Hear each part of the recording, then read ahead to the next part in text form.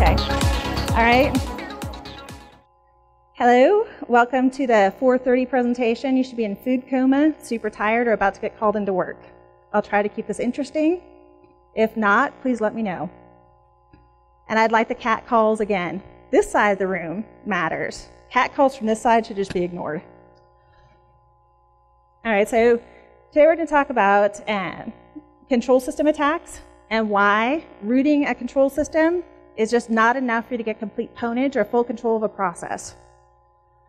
I know that most of you think that pwnage is really the best thing to get. Everyone wants to be admin.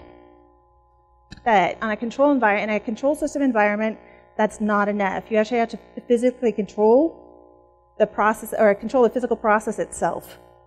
So root is just not enough today. Hey, my name is Bri Rolston. Today I'm presenting to you on some new defensive research I'm doing. It's based on attack concepts presented by Jason Larson. Jason, go ahead and put your hand up. All right, so the group of hecklers over here are ICS attack teams, and I'm the token blue hat. So I'm the token ICS blue team person, okay? So when I tell you about this research, it means because those guys are gonna go out and do bad things, then I'm gonna get a phone call later saying, Bri, could you help come clean up? I don't even work with these guys anymore. Why are you calling me? Okay, so I've been in telecom or cybersecurity for 20 years, but I've been doing ICS-specific research for a really, really long time, probably about 15, 16 years. I do tend to be a little bit different from some of our other defensive teams. I am a researcher, which means, okay, shiny object. Ooh, okay. I don't do the day-to-day 40-hour work thing. This is the research I'm presenting today is my personal research, is what I do in my free time, because I got bored with my projects at work, and my boss couldn't come up with anything cool enough to keep me occupied. All right, so the other thing I've learned as a defender, my introduction to cybersecurity, see this group of people right over here? INL staff, go ahead and raise your hand. I see those two or three rows right there? My introduction to cybersecurity was with a red team that was told, in all seriousness, my boss told them, it's okay if you hack Bri's workstation. If she can't defend it, she probably needs to learn how. So my work, laptop and desktops, were in a permanent state of pwnage. I learned defense because it was self-defense. So my approach to defense there is very red team focused. So just keep that in mind when we're talking today. It also means that depending on the moment, I'm a little bit bipolar about whether I'm blue team or red team, just because I had to stop and think that I'm not supposed to tell my customers, oh my God, that malware was awesome. They totally pimp-slapped your system. That's a bad thing to say when you're the blue hat. I'm not supposed to express that kind of coolness factor. Okay, let's see if this is going to work. I just finished my presentation, so I apologize. Okay, so learning defense as only defensive person on a red team was really, really helpful in a lot of ways when it comes to doing ICS security, because we're talking about a space that not a lot of people play in. Strangely, I know, again, contain yourselves, most people really don't enjoy cybersecurity, and a smaller percentage of the population of the world enjoys ICS cybersecurity. I know. Brace yourselves for the excitement that's about to come. All right, so what do I do as research? I've already told you I'm a blue hat, I'm a defender. My expertise is in threat intelligence. I really like to know who's doing what and how they're planning attacks, so I can anticipate what they're going to do on my network. I do defensive work because I hate to lose. So I like to be able to try to anticipate as much as possible what the red team guys are going to do to my networks, how they're going to do it, and what I can do to make their lives miserable as an attacker.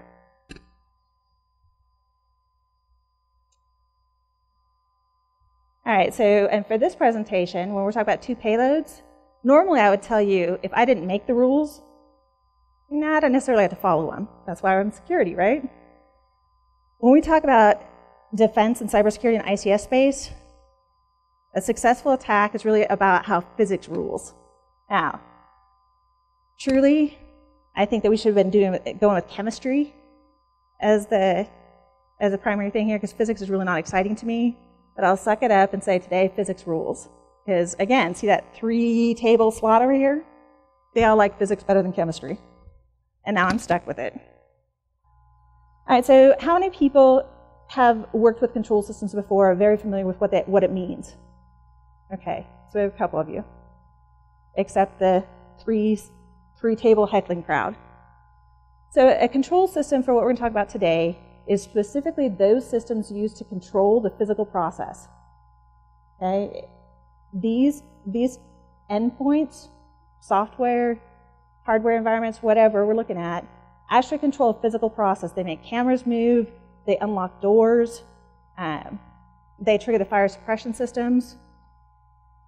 Security cameras, the other thing that's interesting is a telecom generation or transmission and reception. IoT or SDRs are both also what I would consider telecom ICS, because it does produce the electromagnetic wave. That's really interesting because the criminal teams are moving into popping the SDRs and forcing them to generate a different type of signal, which means we'll have to defend like we would in ICS, not like we defend a typical cyber system.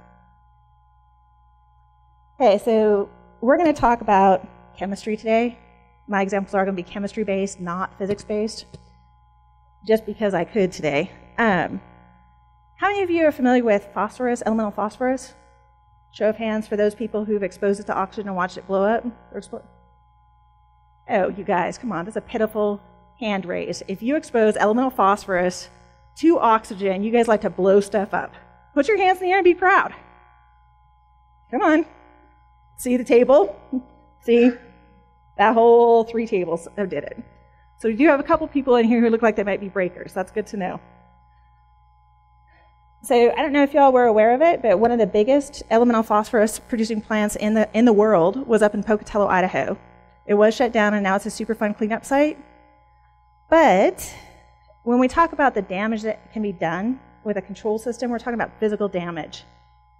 The largest elemental phosphorus producing plant in the country is in Pocatello, which is not far from a major fault line in Yellowstone Park. Imagine what happens if there's a mistake with the process, or a hacker breaks in, takes control, and exposes the phosphorus to oxygen. We're losing big chunks of southeast Idaho and northern Utah. So today's example of what you don't want to see someone control is an old FMC plant at Pocatello. Okay, so another concept we need to talk about today are the makers versus breakers. Typically speaking, when we're working with ICS, the maker space is going to be filled with our engineers and operators or technicians. They like to make sure things are working the way they are supposed to. Was it designed this way? If it's operating outside of spec, they get kind of uptight. They don't really like it, and are really big with root cause failure analysis, so it doesn't happen again. They clean stuff up as they go. It's part of how they keep their jobs, and it's part of how they prevent physical damage from occurring. Breakers, on the other hand, tables 2, 3, and 4 over here, are kind of a shock to the engineering and tech systems, and to the people themselves when they first meet them, because engineers and techs who run a process don't understand why you'd want to break it. Okay? That's a fundamental problem, and it's a culture clash that as an attack team I would have to accommodate for, and it's a culture clash that I as a defensive coordinator would also have to accommodate for. These groups do not work well together. They do not play in the sandbox well. Oh my goodness, they really don't play in the sandbox well. So, you'll know a maker because when there's a problem, they immediately go try to figure out what happened and what they can do to prevent it again. Okay, so they built all these fail-safes into their systems to make sure that if they saw a problem once or twice, it can't be, it's not a reoccurring problem, or it can't be triggered and unexpectedly occur again. Right? They clean up as they go. Breakers, on the other hand, they like to just see what happens. Oh, I was not supposed to push that button? And I know you told me if I pressed the red button, all the water came down, but I didn't really believe you. No, Again, this is a really, really important concept because when we talk about the two payload problem, especially with the Ukrainian attacks, we can see where they're bringing in teams and how they work together. Right now, those teams are not working together very well. The fact that they're training means when they're ready to go live with a real attack, we probably won't see them coming because they have learned to work out those differences. This particular maker versus breaker space is our biggest actual indicator for when an ICS attack is running. Because a cyber team will play around, someone who doesn't have the engineering experience will play around in the ICS space if they break it open. So if they get root on an HMI, they don't really know what to do with it. If an engineer is given root on an HMI, they know what to do with it, but they're really not going to push the buttons that break anything. You can see them actually physically pause. I think they start twitching most of the time. You want me to what? Why do you want me to break it? This could really do some damage. Yeah, that's the point. Okay. Any questions on why makers versus breakers is important? This is, when I tell you this is our single biggest indicator right now for an ICS attack, I fully expect that my security tools will not give me any warning that I've got someone on my ICS network that they have admin access. I really expect my makers to see the stuff first. What I need to do is make sure that they know to call me and say, hey, we got something kind of suspicious happening. Will you take a look at it and see if it's a cyber attack? My IDS is not going to pick this up, and neither are my endpoint detection. It's going to be functional failures, so I need my makers to be at least aware of what breakers can do and why they would do it, even if they don't ever plan on being a breaker themselves. Okay, so the other part about getting into an ICS attack is understanding exactly what you have to beat. So with a cyber attack, when we think about beating something, we think about beating the technology. Think about beating IDS systems, doing bypass and evasion, making sure our CNC channels are working the way they're supposed to. When you're beating a control or trying to gain control of a process, you have to beat people, you have to beat actual workflow and process, and you have to beat technology.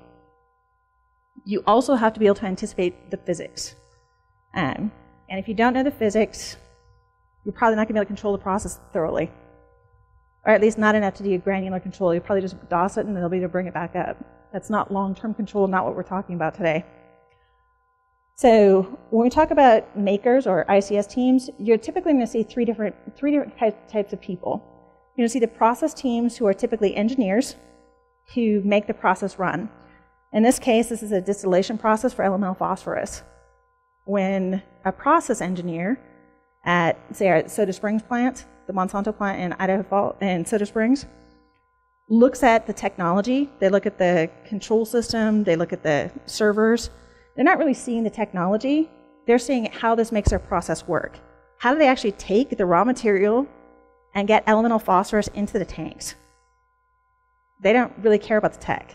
They might know it, they might be able to say some key words, but this is not their focus. They do, however, play a really big, important role in setting up the fail-safes where something happens to the process. Say a hacker breaks in and takes control of it and tries to subvert it, ruin the process quality or the material quality at the end. These are the guys who are going to catch that. They're the ones monitoring whether or not the phosphorus came out the way it was supposed to, if it's meeting our test requirements. So we have to beat these guys and what they're doing for reliability, for quality control, for process operations, so things operate outside of spec. They're going to be taking a look at that. That's one area that we're going to be looking at. The second is the process automation teams. These guys are looking at the very same equipment, so the same sensors, the same vibration sensors, same variable frequency drives, but they actually see the process technology and how their tech makes it possible to move the raw materials through the distillation process, result in liquid phosphorus, and get it into the tanks. But they tend to see these things in terms of endpoints and what should be talking, not network protocol, but what should be happening. Okay, this tank is full, and now we need to pipe it into our overflow tank, right? So when they look at the tech, they're not looking, it's a Microsoft operating system, talking on Modbus TCP or Modbus IP instead of Modbus not IP. They're really looking at it and saying, oh, that overflow sensor isn't working right. It's not reporting back, and our operators are ignoring the alarm too often. Okay? So these guys are looking at how the automation or the technology is facilitating the process flow That's a very different approach than an IT admin would take. So what they're looking for to make sure the process is running smoothly and efficiently is something we also have to beat as an attacker. I have to make sure that these guys don't see any indication that I'm running my attack or trying to take control of the system. Okay, and we talk about culture clash between makers and breakers, right? Hackers and engineers working together. The other really, really big and critical culture clash you'll see is between corporate IT teams who are working with the control system groups. They look at stuff and say, oh, this Rockwell static switch is actually just a Cisco switch with some Rockwell software running on top of it. But it's Cisco under the hood. Why can't I manage it like I manage everything else? They see stuff like in a typical network diagram. That's all they're concerned about. What they don't understand is this particular gear is controlling a physical process. If we lose control of the physical process, it's like parking a running car on top of a hill in San Francisco, keeping it at neutral and walking away. Boy, I hope that doesn't hit anything. I hope it doesn't roll downhill. I hope that, I don't get sued or put in jail for absolute neglect. So when an IT team is working with an ICS team, and this includes security who'd be helping you detect stuff, they have to understand what the difference is.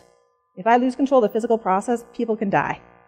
Environmental damage, physical damage, the company loses millions of dollars. That's not something that IT people typically consider. So when we're doing security, we don't always look at the indicators the way we should for an ICS or process attack. Right? Indicators have different context, therefore they have different meaning. We have to look, as defenders, have to look at it a little bit differently to anticipate what the worst case scenario is going to be. Had any questions up to this point? You guys feel comfortable with the basics? You're wide awake? Okay. Yeah, it was, I see the gentleman over here in the red shirt and that gray sweatshirt, kind of like, yeah, awake. Okay. So we talked about what we as defenders will have to take a look at. Attackers, this is always fun when I get to work with them the first time. People who have worked with control system software before, the first time they look at the common configurations, they're like, oh my God, it's like heaven in here. They don't have lockdowns, there's no ACLs in the firewall, you're not doing any packet filtering. They're like, oh man, I'm getting the Pwn award. I want to kill this thing. They actually do kill something. They force reboots. They force the process out of spec. But the fail-safes for the engineering teams and automation teams have put in place will typically stop them from causing permanent process damage. They just stop it from working momentarily. So granular control of the process, like we saw with Stuxnet, they were able to spoof data that said that the process looked like it was. They actually had to spoof in several different areas. Right? They knew the physics in addition to the cyber. Most cyber people, or hackers who come in and look at ICS for the first time, they get really happy and don't realize they have to beat all the safety, reliability, and fail-safes baked in by the engineering teams. It's why they get caught. It's why we can expect in the next couple of years, as the criminal teams get more interested in ICS targets, because they can monetize them fairly easily. I mean, ransomware on my HMI, we're going to pay that, right? We have to have the HMI working, so most teams are going to pay for that. Criminal teams will learn to monetize, and they are going to learn more about ICS. Our best chance right now of catching them is before they have full control of the process, because they didn't know they needed a blended attack team, or they didn't know the rules of physics that were going to limit them. All right, so this comes down to why we have two payloads. So from a cyber perspective, I'm going to be referring to it as a payload. For me, there are actually two different workflows. So when an attack team comes into an ICS space, I expect to see two teams, or two different major projects that the teams have to accomplish. And I'm going to have a different toolkit for each one of them. And a different purpose, different tasks, different timeline, different schedule. Okay, going into it, if I know that, I've got a better chance of detecting it. Again, if I can anticipate what those would be, where they would have to go get their information to learn the process, understand what it's going to take for them to learn the control, how they're going to run their test hits, I've got a better chance of detecting it and making sure my engineering teams are aware. Say, hey, we got something happening that just doesn't look right. We don't have a good process explanation for why it's happening. this is where we'll catch them as they're learning the process enough to develop their second payload. Okay. I gotta ask this. How many people here know about the underpants gnomes? Show of hands. Okay, look, that's half the audience that didn't know. I am not the only one. See, I didn't know about the underwear gnomes from South Park. I mean, really? Okay, now, see, I said South Park, underpants gnomes, now who knows? Okay. I am not the only person who did not know. So apparently, the underpants gnomes have a very undefined business process. If you collect underwear, you're not going to ask why, you do something magical with it, then you make money. We're not sure what that middle stage might be. We're not sure exactly how you'd monetize or what the value would be, but you throw some juju at it, and you make money by collecting other people's underpants for I don't know what reason. Okay, so ICS pwnage. Most cyber teams will go in thinking it's going to be the same kind of thing. And we're going to get root. We're going to go work some cyber magic, and then we're going to blow up the world. Nope, because we have engineers. We have engineers who don't like their process to go wrong. We have engineers who get really, really like, oh, there was one error in a million. That's that whole, I know you're familiar with Six Sigma, lean engineering. Okay. I just want you to know that ICS engineers love that stuff. They like to be able to say, oh, we had 1,000 tons of phosphorus go out, and we only had like 1/100% of, our product had extra chemical. And they get very excited about it. And I think they must get bonuses because they talk about it a lot. And I like the tech, but I don't really want to hear about those metrics. So when a cyber team comes in, that middle area, that number 2, where they're like that magic cyber juju, where that happens, again, this is something that they're going to have to solve. This is a problem they have to solve that they want full control of the process. Most teams don't know that going into it, so we can, as they're learning the hard way, that this is what they're going to have to do to develop that second payload, we as defenders have a real opportunity to catch them. In fact, I tell you that I think our ability to catch an attack once they're starting to go live and run their test hits in an ICS environment is probably better than it is in the corporate IT space, even with all the tools available in the corporate IT space. Because engineers in a process environment notice every little detail and document everything. We've got a much better shot at watching people come through and learn our space. Okay. So the first time Jason talked about the 2 payload problem, I was kind of interested in it because I was doing some work on how to characterize attack paths and get better at predicting how attack teams are making their decisions, their strategic decisions, or building their toolkits, how they decided to pivot one way or use one technique to pivot instead of another. The 2 payload problem was really interesting because the first time I applied it, I did not apply it to a physics, to an ICS problem or a physics problem. I applied it to a financial attack, and it really cleaned up my threat analysis. I was like, oh, okay, so maybe he's got something here. Maybe he was right in this one area. Okay, I'll fess up, he was. We know with a cyber team, the chart that you're seeing right now is the attack life cycle. It's how I interpret the Lockheed Martin cyber kill chain as a defender. Okay, so I know anyone who comes in to take a cyber network is going to have to do some target development work. When they run their first attack, they're going to try to get a foothold on my network, that initial point of entry, and then they're going to have to pivot to the targets of value. They have specific tasks and tools associated with that, right? So in the maintenance or attack operations stage, they're going to have a CNC channel because they have to be able to talk back. Those systems that they compromise have to be able to talk back to them, or what's the point in owning them? You can't do anything with them. But when you look at this chart, there's no indication of anything other than they got admin or able to do code execution, right? And this is a fairly comprehensive chart on what an attack team would have to do if they owned your corporate network. If they want to do data exfiltration, there's nothing in here that says, I don't have to make sure that vibration sensor, when I'm trying to make the generator rock or blow it up, doesn't trigger and let someone know that they got a problem up front. So most cyber teams are very used to planning this. When they're working with the engineering team, you start to see the handoffs get a little sloppy. Okay, so that when you see an ICS attack occur, these tasks, you'll see these happen, but you'll see additions of the engineering stuff and where the engineers have to step in and say, okay, you've gotten root on the HMI, here's what we have to do. You see the change in use, you see the change in focus, and they start making errors. We're going to see that 2 payload, that's the first indicator that we got a problem, or they're learning what the second payload should be. Okay, I really like this slide as well. Sergey Bratis from Dartmouth, isn't it ISTS? He was with Dartmouth, right? Okay, so software exploitation is unexpected computation, right? When you ran the attack, you exploited the system, something happened that the developers were not expecting and the sysadmins were not expecting. Jason thinks that cyber physical exploitation can be explained as unexpected physics.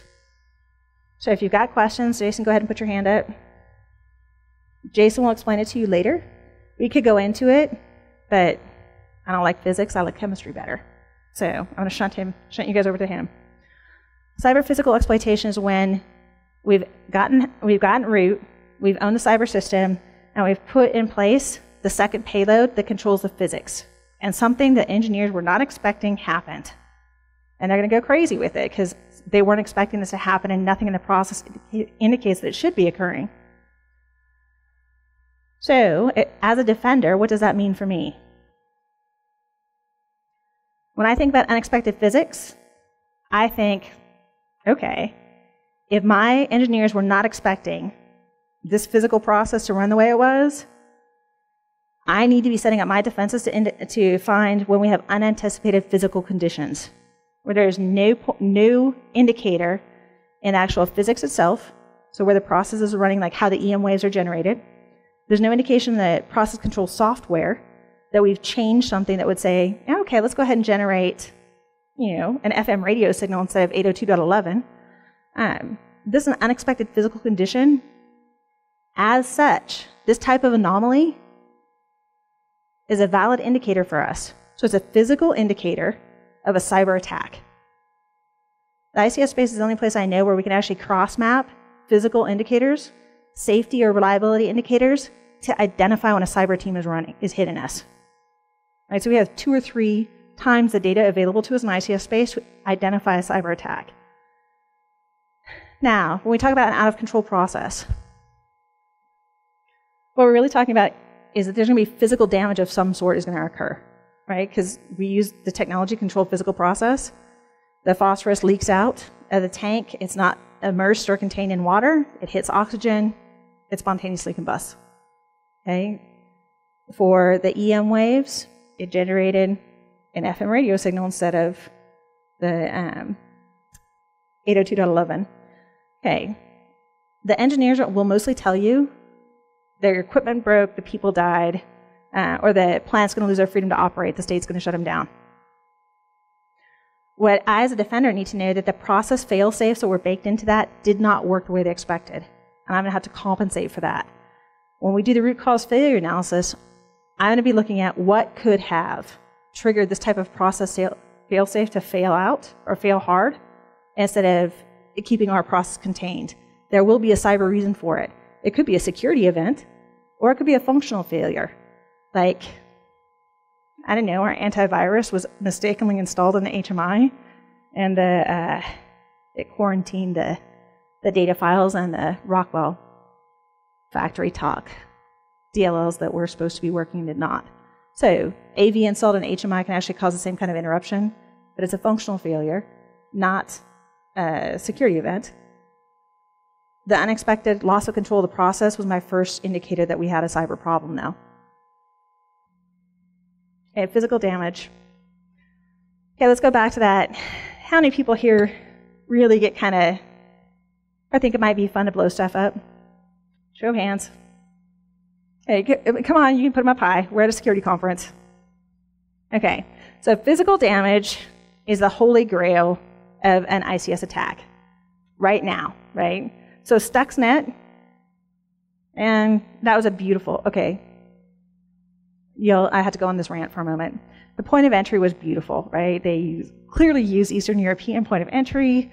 You gotta love the Russians and their understanding of the Microsoft operating system. And they use the registry better than most of my devs do for QA and reacquisition. The tilde framework in the middle was kind of lame, clearly not written by anyone who has any criminal experience, because they didn't really care if they got attacked. I mean, that thing was huge. And the bypass and evasion was just not creative. Effective, but not very creative, and it was really boring to look at. The payload for Stuxnet was a thing of beauty, right? So when that payload was developed, that team had a very, very good understanding of exactly how the physical process occurred, like what they were doing, what the variable frequency drives needed to do, what the sensors needed to do, what the operators were going to see on their screen, what the engineering designs were supposed to look like, and how that influenced the process design. Okay?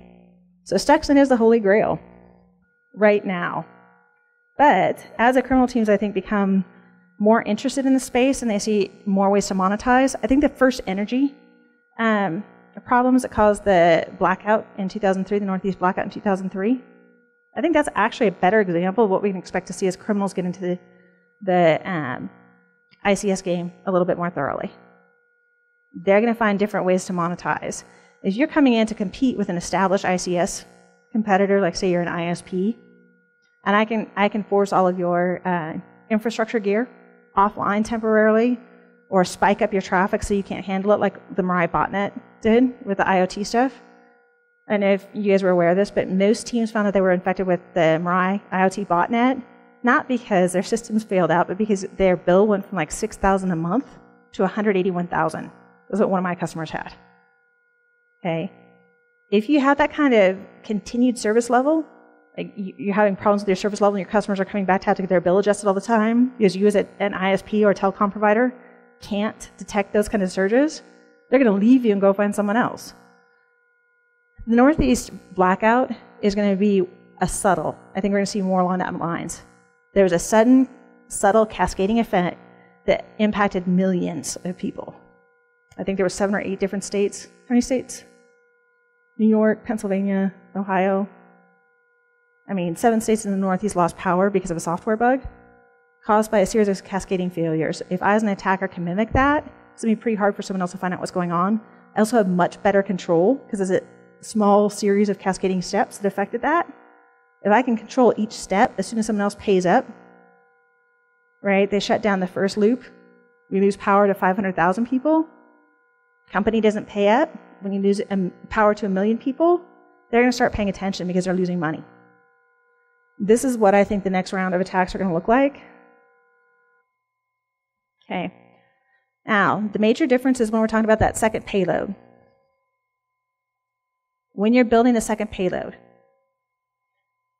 you have to be able to bypass the fail-safes from the process teams, the process automation teams, the IT teams, and the ICS security people. And you have to understand the physics. That's a lot more work. This about quadruples your workload if you're running an attack in this space. Okay? You're going to spend 4 or 5 times the resources just trying to understand what the process does and how it needs to be fully controlled to get that subtle effect, not just a temporary DOS that when they reboot and bring it back online or bring the plant back up, they're still functioning. If you want Stuxnet, you're going to spend the time and money doing it. Okay, the cyber payload. We can talk about the Stuxnet malware all day long, and it was beautiful, right? I just told you, I thought the point of entry attacks, although I do have a bias, I have a preference for those Eastern European attacks, are always a lot more interesting. Cyber was not. The cyber damage was not the real problem with Stuxnet. The real problem was the fact that we forced, or whoever attacked it, I shouldn't say we because I'm a defender, forced the physical gear out of specification, right? The engineers couldn't tell what was causing it because they'd spoofed the data and it looked like everything was operating the way it should. They had a huge surge in the number of equipment failures. And again, the engineers freak out about those little statistics, right? They don't like 1 in 100 million problems with their chemistry, losing equipment the way they were. You know, I think they, can't remember the specifics, I had to look that up, but the amount of equipment they lost in a single year was way more than they had at any point prior to that. So the damage occurred because they were able to get granular control of the physical process and the way that process was running. Okay, loading the Stuxnet malware didn't do anything. Right? If you weren't running those drives, you weren't running that specific combination of technology, nothing happened on your network. If you got infected with Stuxnet, nothing happened. That was not a big deal. Control the process was, which means this two payload problem is something we have to be more aware of. Cyber was just a tool. The real damage came from that second payload. We as cyber people tend to think that cyber is the primary payload because it's, it's malware and it's cool. But that's not what we have to be looking at from an ICS perspective. We have to understand more what the engineers are worried about and how they would find these problems if we expect to fix them. Our interests, our needs, and what we're doing, the tools we're using, those are secondary. Right? We're just supporting actors. When we're doing ICS incident management, the engineers are going to be running the show. As an ICS and cyber person, that's sometimes hard for us to understand. We have to do a little bit more adjustment to our detection approach when we do this. The other thing to know about is the blended teams. You will never see an ICS attack run without makers, the engineers and techs, working with hackers. And if that team hasn't worked together for quite a while, you're going to see the blips in the handoff because they're going to be fussing and fighting amongst themselves, trying to figure out why they need to do something or trying to understand what the other person was telling them, right? Because makers are speaking German and the breakers are speaking Spanish. It's just not happening. We're going to see the miscommunications. We're going to see the failed handoffs. That's where we can step in and do something. It's also a pretty clear indicator of why we need to start looking at the two payload problem and considering them separately when we're analyzing ICS attacks. If we don't do that, we will not be able to understand and anticipate what the criminal and nation-state teams are capable of doing to us. Right? So if we don't consider those separately, I'm going to keep looking at it like it's a criminal cyber team attacking a bank, not how they're going to blow up or control something in a physical space. Okay. So do you guys have any questions right now about why that second payload is such an interesting concept and why it will change the way we look at defense? Oh, you guys, come on. You're killing me here. I can barely get you to raise your hand and no one has questions. Except the squad of hecklers over here. If there are no legitimate questions, you're opening me up for, look, I hope you all feel guilty. Yes?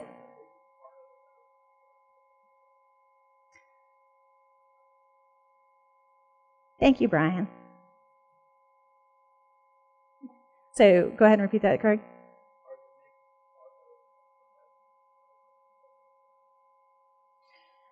So in an actual attack against, like say the Ukrainian power grid attacks, they had a combined squad. They had engineers working with cyber teams. The cyber guys got them on, and then the engineers had to try to play around with the process, but you could see where the cyber guys were just pushing buttons trying to make something happen, like make the distribution stuff occur, but until the engineers got in and said, okay, this is how you can actually shut down distribution, the cyber teams wouldn't have known what they were doing. And if you look at an HMI screen, most people don't know what the alarms mean and how it had to be bypassed, so you'd have to have both. I've been looking at attack teams that have capabilities where one cyber person or one engineer has both the breaking and making skills necessary. Right now, I tell you that I don't think that of the tier 1 hackers I'm aware of, not more than 1 or 2 could have actually done that. So 1 or 2 people, say I don't know them all, figure 20 people worldwide have but the physics and engineering understanding necessary to implement the second payload without the help of an engineering team. So that kind of long shot odds means they'll have engineers and technicians as well as cyber teams. Okay. So one of the things I did find interesting, when we take a look at the Swift banking attacks, I thought that was an awesome example of the two payload problem and why it has greater applicability for my defensive analysis outside, because the Swift banking attacks weren't a problem again. When the malware got loaded, no one cared. The real damage occurred when they were able to figure out what the interbanking transfer process looked like and move millions of dollars into an account, get the money out of that second account or the recipient account before anyone could detect it and reverse the transaction. That's a clear indicator that someone knew the money system, right? Someone knew how the financial interbank process works.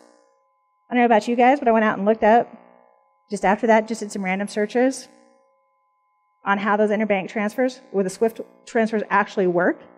There's very little available. And I am fairly sure that when you do Google searches from a random computer, that they're probably flagging that too. Just saying, that's something to consider. I thought about that after the fact, so just learn from my mistakes. But when I looked at that SWIFT attack, what I would do to detect the malware that was used to get them to access so they could learn the particular environment that they were working in, that's an entirely different toolkit and different team or a different set of tasks that they had to do. What I would have had to look for to see if they were doing an interbank transfer that wasn't really legitimate was an entirely different set of indicators, and it was all people and financial process. I wouldn't have used any cyber indicators at all. I would have been looking at the, like say, the SAP systems on an ERP if the same kind of attack were run against my company. I'd have to look in SAP and see how the financial transactions are actually instantiated, approved, and then finalized. I wouldn't use cyber at all. So the two payload problems really, or the two payload detection and strategy, is really looking to show some promise on how we can get a better idea of how to handle attacks in the future when cyber is not the critical piece, right? When they're not just trying to infect us and lock us out with ransomware. So, okay. Again, the excitement from the audience today is thrilling, please. If there are no questions, that's great. Okay, this is another heckler, guys. Thank you.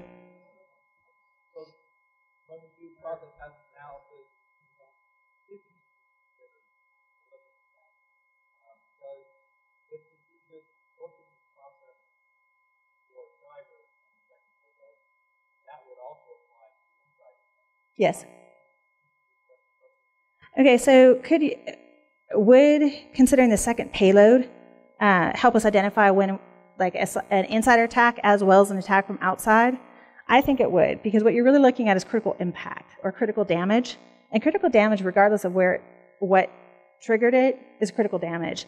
What we can do then is reverse back off the damage process and say, okay, here's how it could occur with the physics and the automation pieces. Here's how it could occur if the process just went wrong, say if we introduced like impure materials. Or, wow, here's all the automation technology that was used. If these pieces in the technical chain were hacked and someone knew how to control it, could we achieve critical damage? For a power company, I have 5 targets that I'm looking at if I really want to take a transmission or an energy management system offline. I'm going to look at the energy management system itself. I'm going to look at the ICCP connections. I'm going to look at the engineering workstation. I'm going to look at the HMIs. And the ICCP servers probably as well. If I take any one of those, I can either knock out power or ensure that we can't transmit or transmit power the way we need to and destabilize the power cycles. And so those are my top 5 targets. That's where I'm going to spend most of my time looking. We can do the same thing with, say, the phosphorus plants, because we know what critical damage is and we know where those are most likely to occur based on historical incidents. Historical functional failures would tell us what to go look for. So most of your hackers are going to go take a look at publicly known incidents, at what worst case scenarios for their particular target. So like at a paper mill, you're having the paper dust running around, you blow up the plant. Ogden has the single largest Huggies plant in the country. They do most of the North American and South American production for Kimberly-Clark. If you took that plant out, because you happen to work for Pampers instead of Huggies, you cause a lot of problems for Kimberly-Clark, and you're economically damaging them in a very significant manner. The only thing you have to do is ignite the paper dust. I think that's what we can expect to see in the future with these attacks. Any other questions?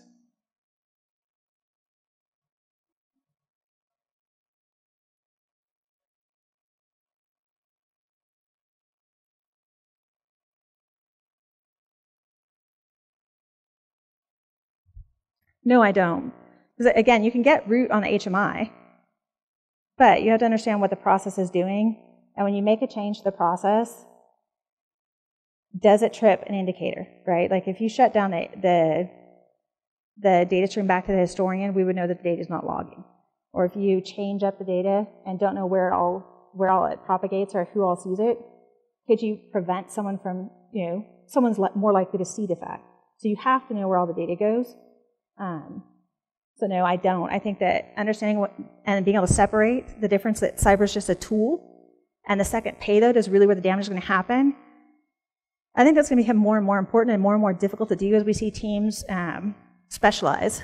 Like I just read an article where they have an underground black hat team that's got a cyber team that's hired financial and economic specialists so that they can play the market, right? So if you get access to the S&P infrastructure and you've got an economist or a financial analyst who can look at that data, does the convergence of ICS networks into more mainstream affect the ease of developing the second payload or not? I think the second payload is always going to be the harder problem. The cyber is just going to be easier to get done. But we'll see the teams get specialized. Like I said, hire a financial analyst or an economic researcher and get them access, S&P data access. Come on now, you can't. They've got to be making a fortune with that.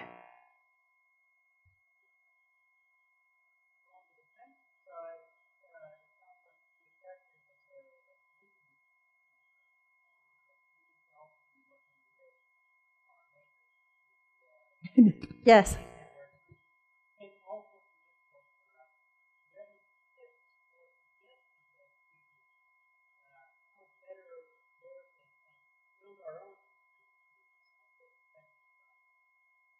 Okay, so I have a couple things I have to go into when I'm working with new teams. And I just started a new job a little under a year ago, and the first team I worked with didn't even want me on site. Like, they really did not even want me there. So going in and saying, and being up front saying, look, I'm the trifecta of evil. I'm corporate, I'm IT, and I'm cybersecurity. And I straight up went into it with that and came in the door with, I think I had 6 dozen cookies and I don't know, it took me 4 trips to bring all the soda in. So I'm figuring, geeks like sugar and caffeine. This is a preemptive bribe, right? I know IT has done you wrong. I'm willing to listen. I'm sorry. So that's just going with that attitude helps a lot, making sure that you have sugar and caffeine so they actually stop by to talk to you. That's been really more effective than I would have thought, right? So for $10, they'll stop by my office if only to take some cookies. I don't know about you guys, but I don't know any engineers who won't stop by and get that free food. And they're highly suspect to me if they don't, right? I'm looking at them thinking, there's something not right about you. Are you in marketing or communications? Those people avoid the free food. Geek teams don't typically do that. So going in and recognizing that there's very big differences in the use case for technology. IT, we're making it more efficient to make real-time business decisions. The Microsoft operating system and assortment of applications loaded on an HMI are being used to control physical process that could actually kill someone, not treating them like they're being drama queens when they're saying it's really important that those things are available. We have to understand the use case and be able to interpret that and share that.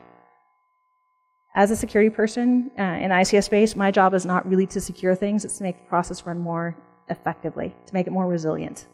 So the majority of my time is actually spent doing ICS to IT geek translation, okay, and making sure things are administered cleanly. Because if the systems aren't administered cleanly, I can't secure them, right? Because I can't tell what the difference is.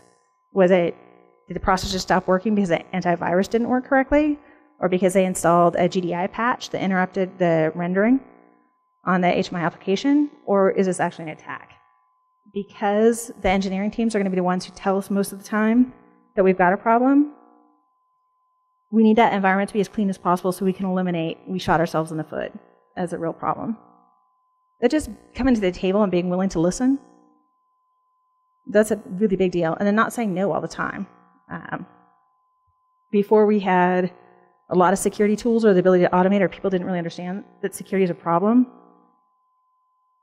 IT and IT security ended up being the security Nazi. That's no longer a realistic customer relationship model. If I want to make the process more resilient, I had to understand what it's doing, what they need to be able to do, what technology they're using to solve those problems, and then I can begin securing. But if I don't understand those 3 things first, I can't do it well, and they're not going to work with me. So, but the sugar and caffeine bribes, I'm telling you, those work really, really well. I just went ahead and I printed up a whole bunch of signs, 2 big poster sized, that I take with me when I go out to sites. Hi, I'm the trifecta of evil. I have bribes. And I post whatever temporary location I'm in, I actually post that. And they're really big and gaudy, so they can't miss it. But I put the cookies and the sugar right next to my desk, so they can't come in and just sneak them out without talking to me. Just in case you're worried about how to do that effectively, I've got a whole bunch of things I've learned about how sneaky engineers are about getting food and not trying to talk to the evil person from IT. Any other questions?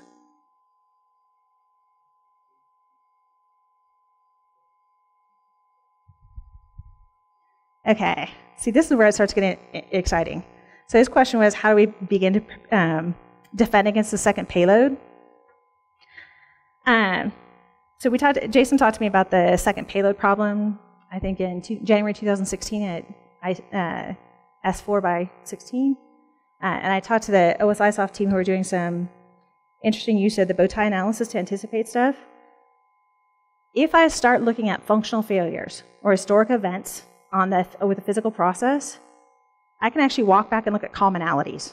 Say, oh, okay, these things happen 9 times out of 10 because this gadget didn't work, or we didn't send data at the right time, or we lost power, or something. Right? There's a lot of commonalities. If I can identify and associate the cyber resources that could make the same failure happen, that's what I have to defend. So I'll go through and start looking at what's the worst case scenario. What my engineers and business people told me are critical impact for their process. Okay, what are the historical failures you've had? What are the historical incidents you've had with this? Once we get that, we can go back and identify the cyber resources and prioritize where we need to do our security work. That's been very successful. I've now done it at 3 different companies. And the best part about it was not that we minimized our attack surface exposure and got better visibility, but we saw a great deal more improvement out of the process because I was cleaning up administrative problems as well, hybrid management. So we were able to say, we got the twofer, right? Help make your process more resilient and made it more effective, and we can see attacks coming. So if we start with worst case scenarios, the engineering teams know what those are. We can identify from there and limit.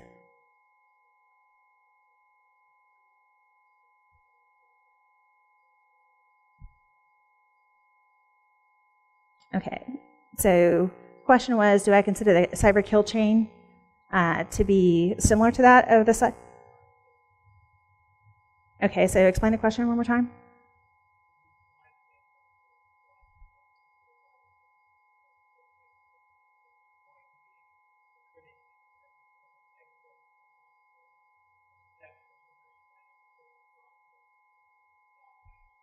Yeah.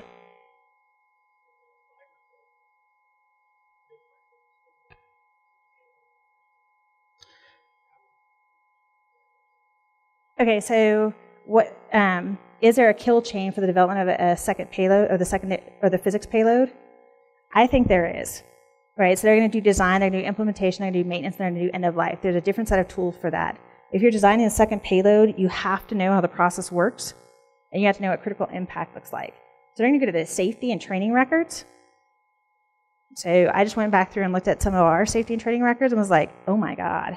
I was able to pull out, based on their safety lessons, what critical impact was before the team told me. So that would be design time. I know that I need to flag those particular systems. So if I were trying to mitigate the Swift attacks, for example, I don't want to put flags on all the data that trains you on how to actually run the Swift software and what the user what the user access controls were. But that training data and that process space, the safety data, is critical. The ladder logic data, like the engineering design data, is really valuable if you know how to interpret it, or you've got an engineer who can explain it to you. But there's a set number of targets they would have to go to prep the data and get data acquisition. If they're going to acquire the data off my servers, we know kind of how they're going to do that, and I can track the data with regular DLP tools. But implementation, how they get point of entry, how do they get point of entry into the financial process? Did they take over someone's user account, or do they, like with the business executive compromises, they send a false email? That's their entry into the financial transaction. So yes, it does mirror it. We just have to kind of step back and look at it a little bit weirdly. Okay. I don't know if that's a liberal arts kind of thing, but I'm just going to go ahead and tell you now that when I talk to the other cyber people, they don't really see it that way. I see the similarities. So design, implementation, maintenance, and end of life, those are the same across the board when you're planning either the cyber or the physics payloads. And the same concepts. So if we can study enough of them, we should be able to anticipate.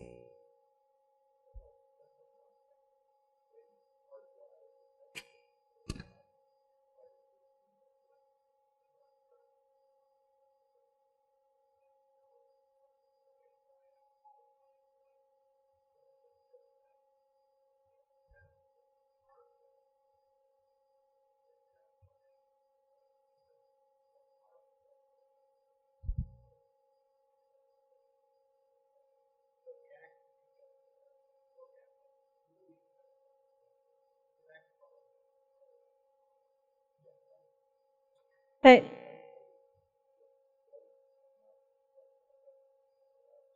yeah, so all right. So the comment was that do most people who really like technology, like if you like to rip malware apart, do you really want to go talk to the engineering teams and do business impact analysis? Yeah, that's kind of a big difference in personality, just like the makers versus breakers thing is. But why wouldn't we then run a blended team? If we know that the two payloads are a problem, and that we need one team to really look at the bits and bytes and the heavy-duty technical, why then wouldn't we have a security person who likes to play? Like say we're a major bank, why wouldn't we want to have a security person who likes to look at cyber fraud or accounting practices? I mean, I've been telling you that these guys are the hecklers. I tell you that for the team, I tend to like more the people in the workflow stuff more. I don't really actually like to reverse engineer anything, and I hate coding. So I tend to feel that role when I'm working with them. So it is a different skill set. But if the attack teams are running a blended team, why wouldn't our defensive team be blended? It's just unfortunate that sometimes you have to talk to legal people. And I think, okay, are there any lawyers in the room? Okay, God knows I'm highly suspicious of any deeply geeky person who wants to talk to lawyers. And when you run an incident, you always have to talk to them. At that point, I had to find someone else to do it because I don't want to.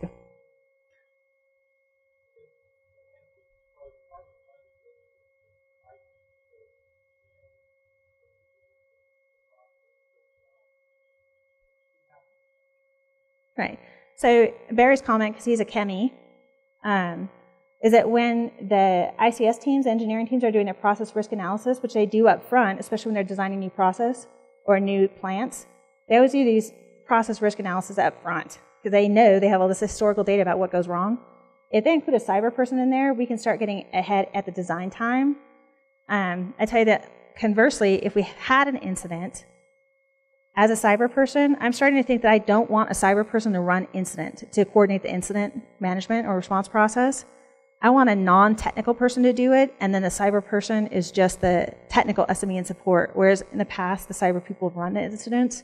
I don't think that's going to be a sustainable model long term, unless you're with a small shop, but for big teams, I don't think you'll be able to do that.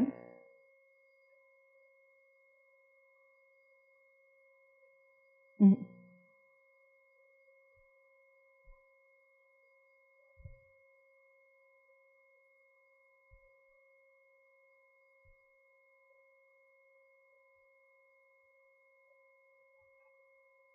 All right, so I don't know if you all heard that, the NIMS process, which focuses more on incident response holistically, instead of just the technical, is incorporating that more, again, holistic approach that includes people who can communicate, who can document, and who can do the business analysis. I haven't looked at the NIMS stuff, so I'll have to take a look at it. Any other questions? All right, well, thank you for your time. If you've got any questions afterwards, I'll be here in the room for a little bit, cleaning up, and I'll be here tomorrow. So thank you for your time, and thank you for your patience.